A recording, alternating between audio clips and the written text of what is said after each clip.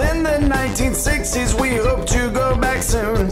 The Apollo missions were a NASA program and set a major spaceflight milestone for all humans. The Apollo program was conceived in 1960 during Dwight D. Eisenhower's presidency. Then the Apollo program started in 1961 and consisted of 11 total spaceflights and missions. Apollo was a NASA program that had American astronauts. Out of the 11 spaceflights, 6 of those resulted in moonwalks. The first 4 flights tested the equipment used in the Apollo program to see if astronauts could be sent to the moon and land. Apollo 1 attempted to launch in 1967. We lost 3 Apollo astronauts on this mission. Apollo 7 was launched in 1968 with a crew of 3. The times the crew orbited Earth was 163. Apollo 8 launched 1968 with a different crew of 3, and then the mission was also successful with Earth orbits numbering 10. Apollo 9 tested the lunar module in orbit in 69. The crew orbited the Earth 151 times. A rehearsal of the moon landing was in 69 on Apollo 10. It was a great success with 31 orbits around the Earth's bend. Apollo 11 was the first land and walk on the moon in 69. Neil Armstrong was the first to step foot on the moon for humankind. In 1969, Apollo 12 was the first precision landing on the moon, which was also successful instead of ending in doom. All astronauts survived on Apollo 13. You can see after an oxygen tank explosion in 1970. The Apollo 14 mission launched in 1971, which marked the first landing in the lunar highlands. This mission was done. The first use